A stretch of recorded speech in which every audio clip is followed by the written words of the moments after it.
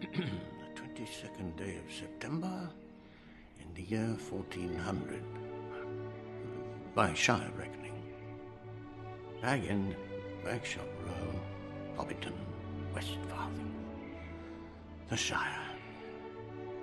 Middle Earth.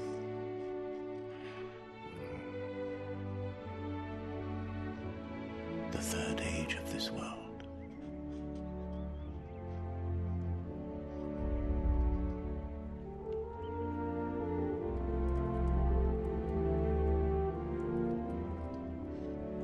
There and back again. A Hobbit's Tale by Bilbo Baggins.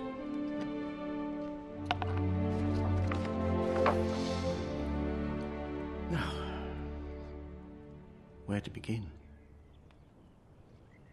Ah, yes. Concerning hobbits.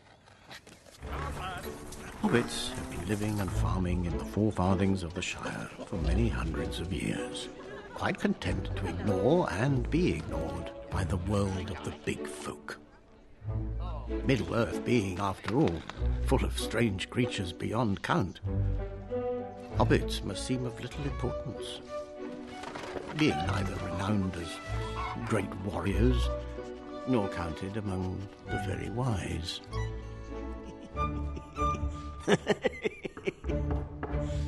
Frodo!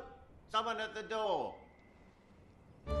In fact, it has been remarked by some that hobbits' only real passion is for food.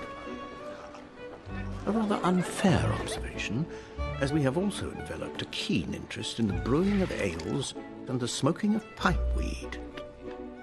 But where our hearts truly lie is in peace and quiet and good tilled earth. For all hobbits share a love of things that grow. And yes, no doubt to others our ways seem quaint. But today of all days, it is brought home to me. It is no bad thing to celebrate a simple life.